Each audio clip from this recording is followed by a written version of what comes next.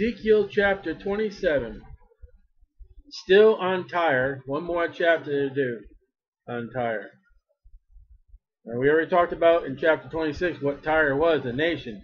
With a long siege, the city was moved offshore because of Nebuchadnezzar. 2 centuries later, Alexander the Great destroyed Tyre, as God said it would be. The word of the Lord came again unto me, saying, Now thou son of man, take up a lamentation for Tyre. Jeremiah writes a lamentation about Jerusalem. Now this lamentation we're going to read, you also find in 2 other places. You find it in Revelation. I got the chapters, all that listed later on when we get to it. And you find in the United Nations. The United Nations survives on what Tyre survived on. And we'll see it. Thus, and say unto the Tyrus, O thou art situate, that's placed, at the entry of the sea, which art a merchant of the people from many isles. So she was a warehouse, seaport, Godzilla of merchants.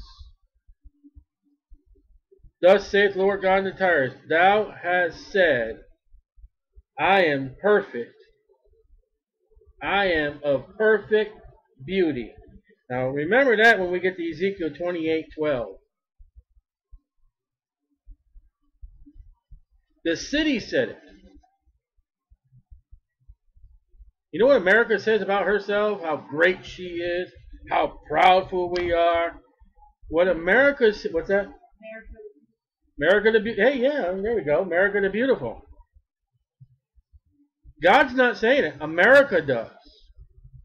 And when you see these things, they're not godly. They're satanic. Proud, pride.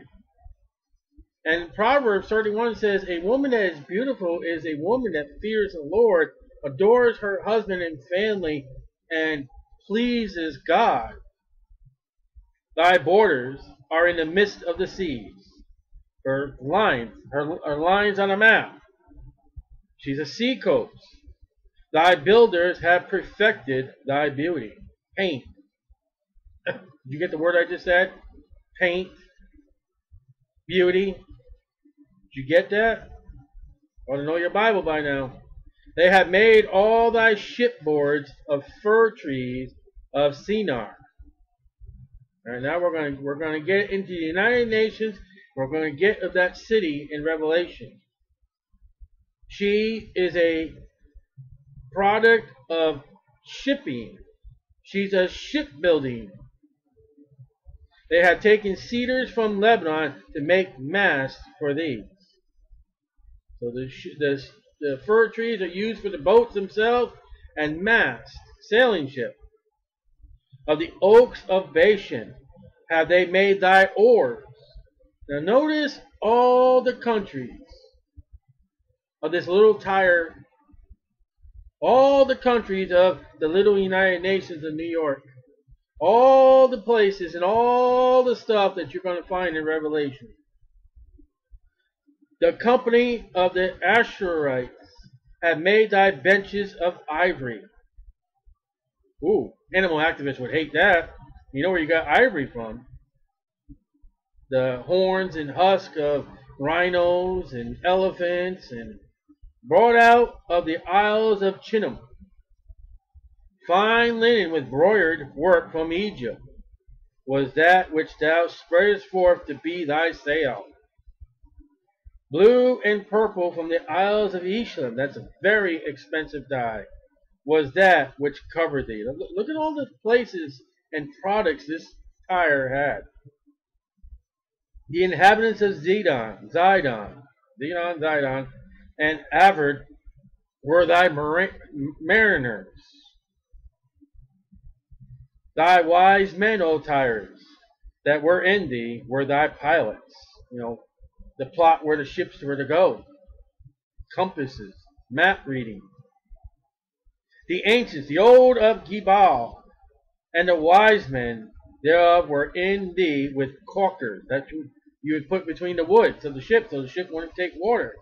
All the ships of the sea with their mariners, were in thee to occupy thy merchandise. So they made ships. Ships came in, ships went out with cargo. You got the great American melting pot before America was ever even thought of. They of Persia and of Lud and of Puth were in thy army. She don't have tyrants or tyrants people. She has other nations that are her army, just like America. America has in her armed forces, Army, Navy, Marines, Air Force, Coast Guard. That of which, if we were to have a world war, the enemies are already in our armed forces. We are battling Muslims today, even though they don't believe it. And Muslims are in the military. Japanese attacked Pearl Harbor. Japanese people are in our army. We fought Germany. Germans are in our armies and navies. As with Tyre. Thy men of war. Persia was a very harsh group of people. They were just cruel and enjoyed the art of killing. Them and the Assyrians. They hanged the shield and helmet in thee, protection. They set forth their comeliness, their looks. The men of Arvad with thy army were upon thy walls round about. So not only there's all kinds of group of people protecting this city, and yet Nebuchadnezzar destroyed it, forced it out to the ocean, to the sea, and Alexander the Great destroyed the city of all that we read.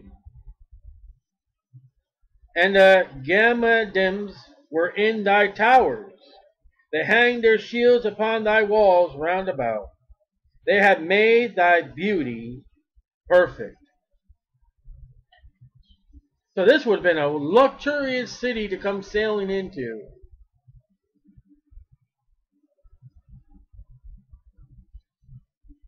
The men of Tarshish was thy merchant by reason of the multitude of all kinds of riches, and silver, and iron, and tin, and lead. They have traded in thy fair. So Tarshish, Paul of Tarshish, would bring wares into Tyre to do business.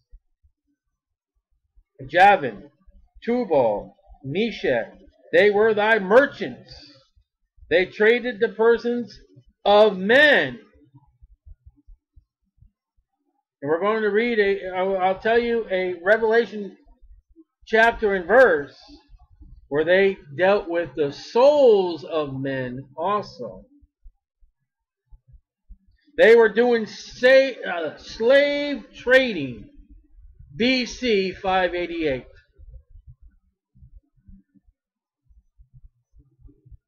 Nothing new under the sun. Slavery is not nothing new.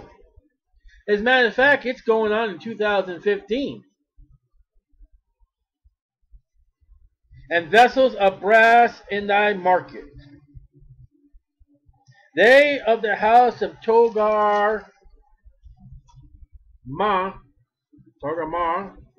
don't like when my Bible changes. Traded in thy fairs. Fair. This city had all kinds of fairs. Had all kinds of merchandise, all kinds of people with horses and horsemen and mules. Now that city, Revelation 18, check out the merchandise of that great city.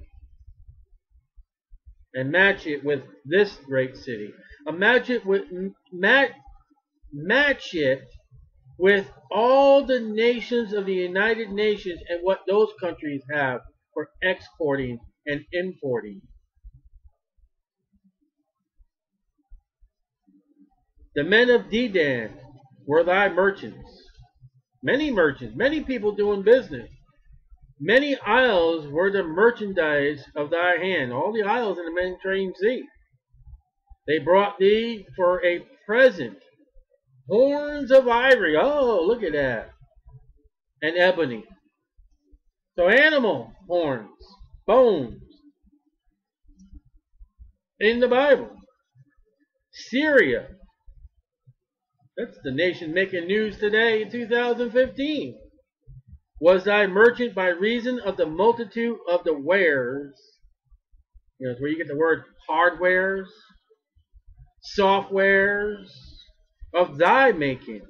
They occupied in thy fairs with emeralds, purple, and broidered work, and fine linen, and coral, and agate. Judah. Judah was doing business with these people. And the land of Israel. They were thy merchants. They traded in thy market wheat of Minnith, and Paga, and honey, and oil, and balm. That which was God's. Damascus, where Paul was going to, was thy merchant in the multitudes of the wares of thy making. For the multitude of all riches in the wine of Helbon and white wool. So they had wineries, they had package stores. They sold booze, they sold gems, they sold ivory, they sold ebony, they sold slaves, they sold purple, broidered coats, hats. Dan, that's the northern tribe of Israel. Also, and Javan going to and fro occupied thy fairs. Bright iron, cassia, commoners were in thy market. See all these people? See all these nations? See all the products? Dedan was thy merchant in precious cloths for chariots. Now, I don't know why they had cloths for chariots, but there it is. They had chariots that were convertible. I don't know. Arabia. That's down south. That's the Arabians. Ishmael. And all the princes of Kedar. Well, that's an interesting name. They occupied with thee in lambs and rams and goats, and these were they thy merchants.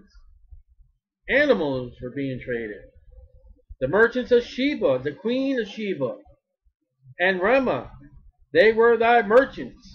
They occupied in thy fairs with chief of all spices, and with all precious stones and gold. Now, I'm not saying anything prophesied, but doesn't this just sound like a Walmart?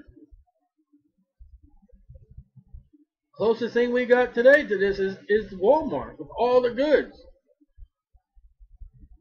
Haran and Kenna and Eden, the merchants of Sheba, Ashur, and Kalmad were thy merchants. And they were thy merchants in all sorts of things, and blue clothes, very rich, and broidered work, in chests of rich apparel, clothes in a chest, bound with cords, and made of cedar chests, among thy merchandise.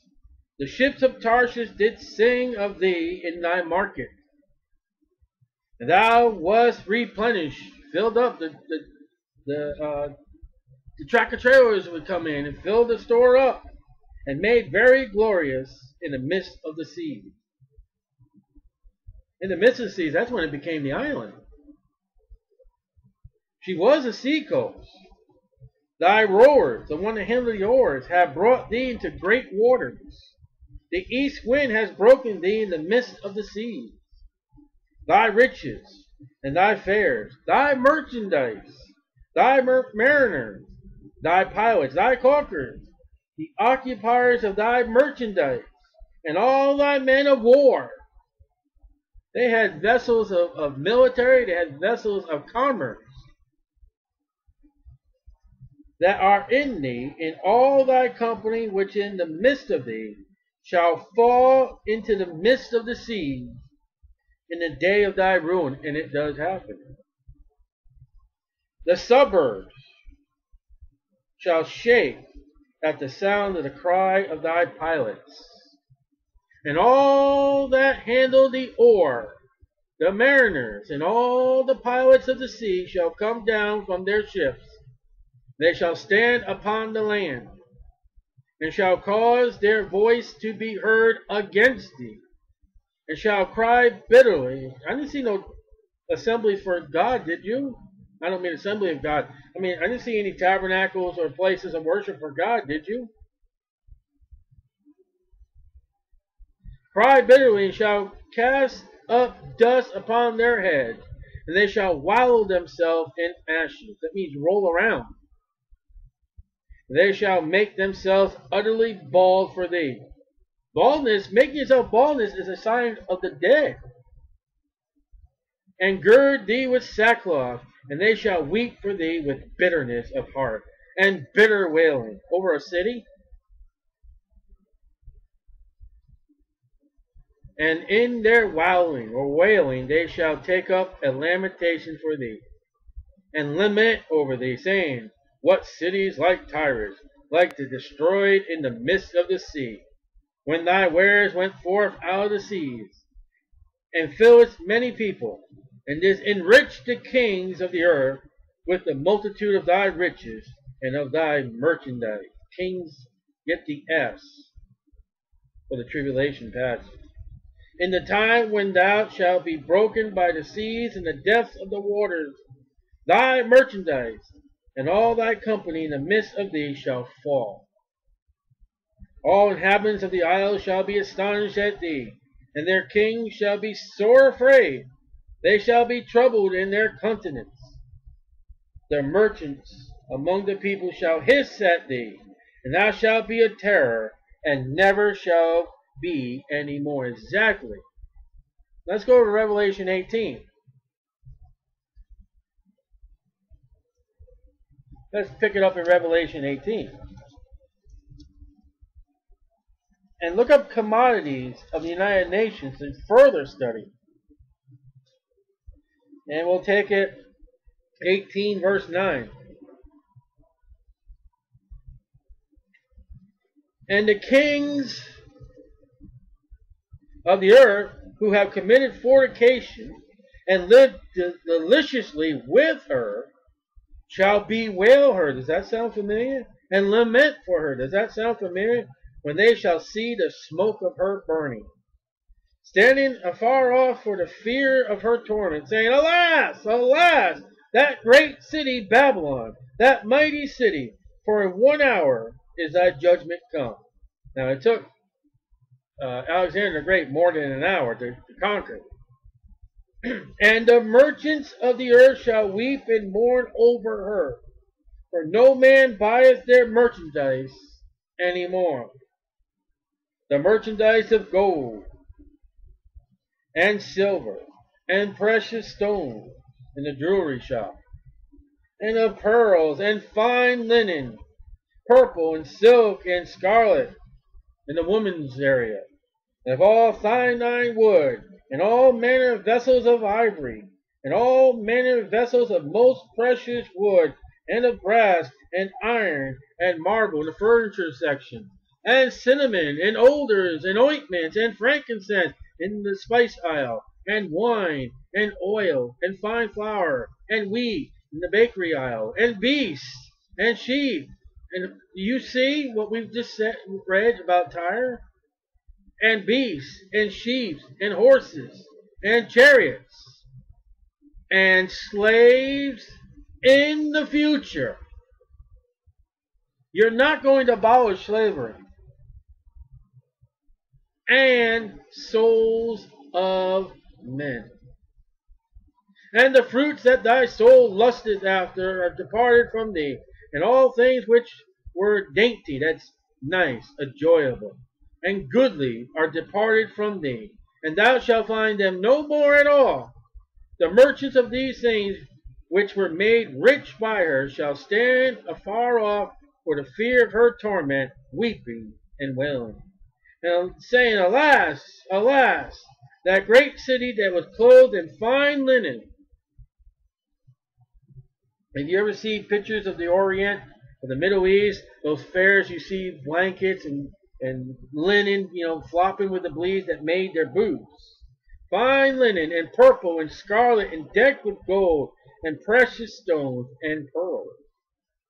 For in 1 hour, and that took longer to Tyre, so great riches has come to naught, but all Tyre's riches came to naught. And every shipmaster and all the company in the ships and the sailors, as many as trade by sea, stood afar off. That's the same thing you read in what we read in Ezekiel about Tyre. You're going to see it if you were to study on your own. The commodities of the nations that are in the assembly called the United Nations. All the countries that are in the United Nations controls their commodities, which we read in these two passages in Ezekiel and Revelation. So what's the world want? Do they show up on church Sunday morning bright and early after Thanksgiving, or do they show up bright and early for Black Friday?